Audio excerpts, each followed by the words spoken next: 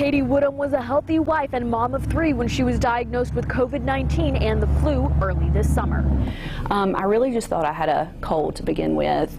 You know, I knew I had a weird headache. I never lost my sense of taste or smell. Katie describes her headaches as an ice pick gauging behind her eyes and temples, and just as soon as the headaches would start, they'd be gone. Aside from the headaches, Wdhn felt severe stomach cramping and said she had a dry mouth and dry eyes.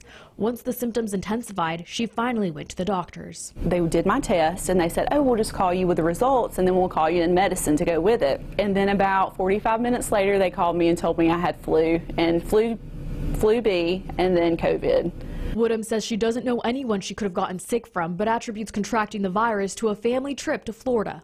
You know, in Florida, they didn't have the mask laws like we had, and it was kind of before COVID got, you know, everybody was getting COVID in other places, but it was before it was prevalent here. When Katie found out she had COVID and the flu, she decided to share her journey on Facebook to spread awareness. She informed her friends of every new symptom, including difficulty breathing, fatigue, and fevers. Since Katie was dealing with the twindemic, her doctors treated each illness separately with antibiotics, inhalers, and steroids for 3.5 weeks. I feel like people don't understand it until they have a loved one or a family member that has experienced it. It's kind of like it's never going to happen to me. And then when it finally does, you understand it.